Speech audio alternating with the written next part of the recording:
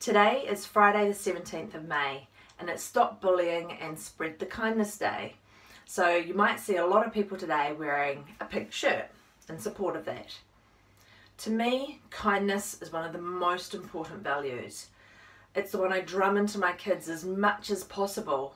To me, if whatever they are, if they are kind, then I've done a really good job as a mum. But also, kindness is really important in the workplace as well. And I don't think that we have enough kindness in the workplace. If people are kind to each other, then things are just better in the world.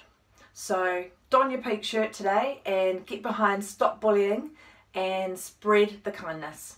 Have a great day. Bye.